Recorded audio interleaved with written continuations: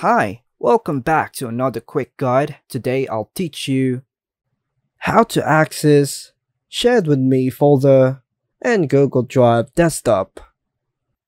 And it's literally an easy process, so make sure to watch until the end of the video to know how it's done. To begin, visit the official Google Drive website using your web browser and ensure that you are already logged into your Google Drive account.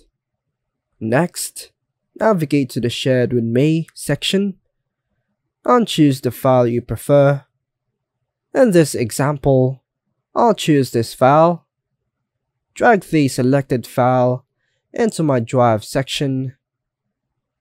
And now, open Google Drive on your PC desktop and click on My Drive.